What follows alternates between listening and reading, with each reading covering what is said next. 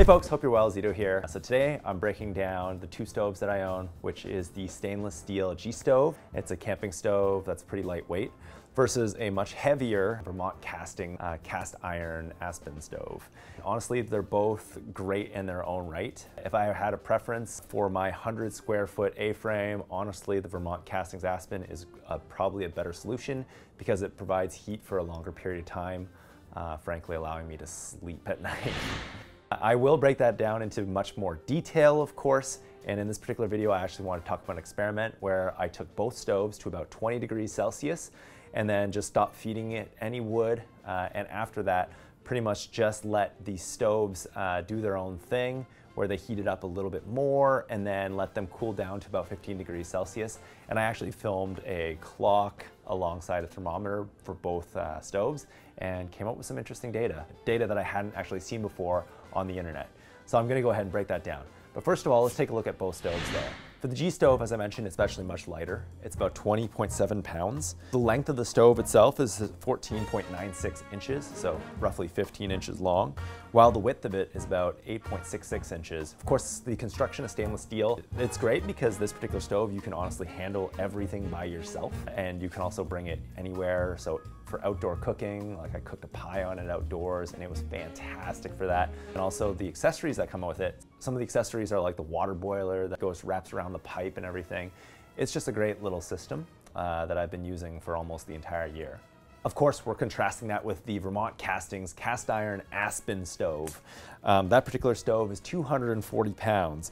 It's about 16 inches wide, so roughly double what the G stove is itself.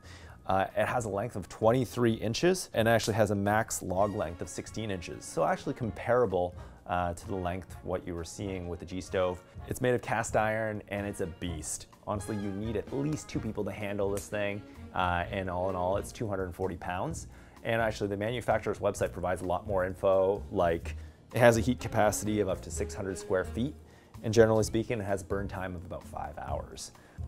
Now, when you talk costs really quick too, the G stove, all in all, the entire system with piping and even accessories costs about $1,000 Canadian. Whereas the Vermont Castings Aspen itself, when you look at one of these new units, brand new, they're about $1,700. And the piping alone cost me roughly $500. So not as cheap of an option, coming in well over $2,000 to twice the price of what one of these G stoves would cost. So with the G stove, we found that it actually took about 40 minutes to raise the temperature from about 3 degrees up to 20 degrees. It was that for that particular day, it was 3 degrees both inside and outside. And from there, we actually saw the temperature hit 30 degrees Celsius after we stopped feeding the fire.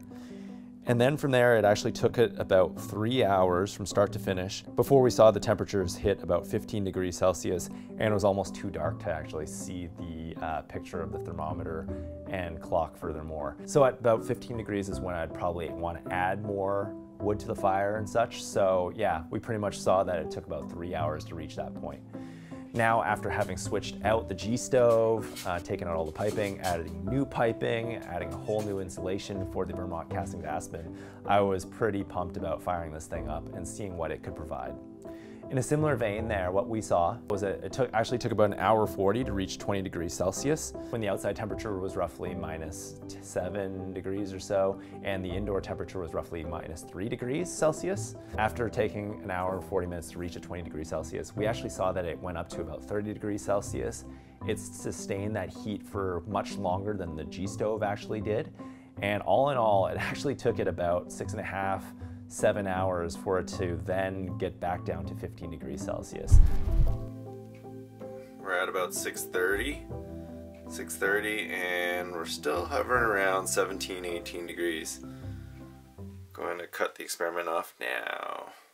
So we're almost seeing well over double the amount of time for the Vermont Castings to actually reach 15 degrees Celsius versus the G stove, which was roughly 3 hours there. But yeah, generally speaking, I would probably recommend the Vermont Castings Aspen if you have the money, if you have friends around you that can help you move the stove around, and if you can find a great deal.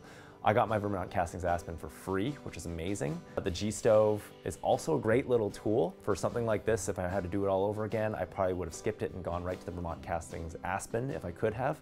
but there's definitely applications for it, and it's fantastic. I know when I was first picking up a stove for this 100 square foot R20 insulated space, I honestly didn't see much or didn't know much about what to pick. A bunch of Instagrammers were posting about G-stoves, so I bought that, and it was honestly served me very well. But at the same time, I really honestly wasn't getting much sleep. Having to either stoke, add to, or restart a fire every few hours. There's definitely a place for both the G-stove and the Vermont Castings Aspen. They're both great products, but for me, the Vermont Castings Aspen is definitely a welcome solution, and yeah, I'm pretty pumped on it. So thanks a lot for checking this out, and good luck with picking out stoves and everything, and yeah, more to come. Peace.